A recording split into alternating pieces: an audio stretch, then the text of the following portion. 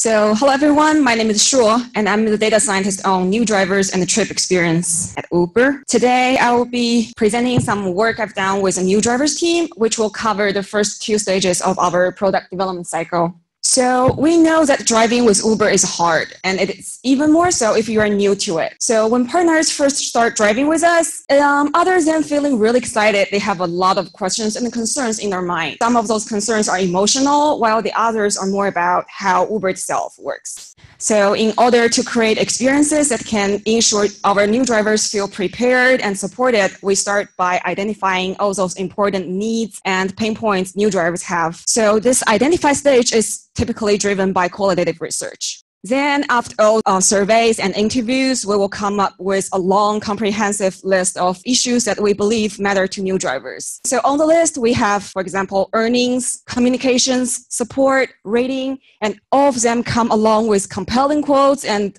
great stories. So how can we tell which factors are actually the most important? This is where data science comes in. So at this quantify and synthesize stage, we first conduct correlation analysis to find a subset of factors that actually correlate with driver engagement and retention. And then we fit a statistical model, for example, a random forest, to evaluate the relative importance of all those key factors. Then after that, with the key short list in hand, the product team will get together and brainstorm new ideas. Then lastly, we will start to build prototypes and test out our ideas through rapid experimentation. And I will elaborate on this stage a little bit with a real example.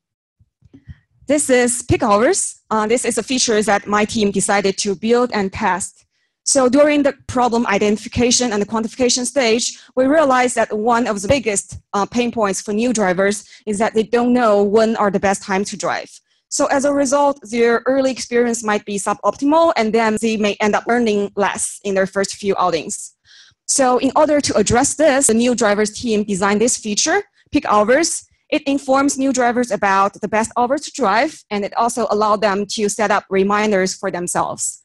So when testing this feature, we broke it down into small testable components and conducted several experiments and user studies in parallel in order to move as fast as we can. For example, we conducted a very quick A/B test to see whether we should show the estimated earnings to drivers or not. And also right now, we're testing different definitions of optimal hours. So for example, people might think most rider requests are the best, or hours where you can earn the most are better, but we don't know. So we are testing this out and see how different drivers are reacting to it.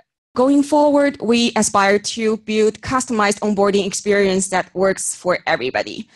It used to be the case that when new drivers open the app for the first time, they will see the same feed as it's shown on the screen on the left.